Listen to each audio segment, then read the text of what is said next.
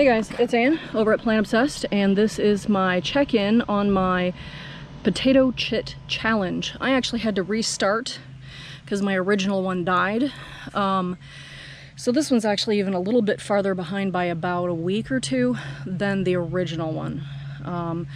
So it is in its final container here, which is about 2 or 3 gallons. I think that still fits into the criteria. So I just wanted to, if I would have remembered, I would have filmed the pot up, but I forgot. But anyway, here's the status of it. This was one potato chit as described, and here we are. It is June 6th. All right, guys. Well, thanks for hanging out with me and my potato. That was dorky. Thanks for hanging out with me and my plants.